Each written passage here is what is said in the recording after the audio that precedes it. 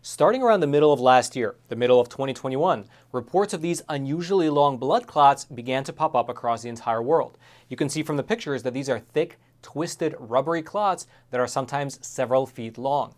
Here is, for instance, what a funeral director over in Alabama told us here at the Epoch Times. Quote, "We as embalmers are seeing some strange clots since the COVID outbreak. These clots are very rubbery feeling and very long as they exit the veins that we use during the embalming procedure. They really appear to be like earthworms. I have never seen this in my career until now." Likewise, another funeral director who has been in the business for over 21 years told us this, quote, "Prior to COVID, perhaps 5 to 10% of people had these clots. Now, more than half of the bodies I see have them." So what is going on here? What is causing these blood clots? Well, that's not exactly clear. However, I will tell you that almost all the embalmers we spoke with asked us to keep their identities private. What are they so afraid of?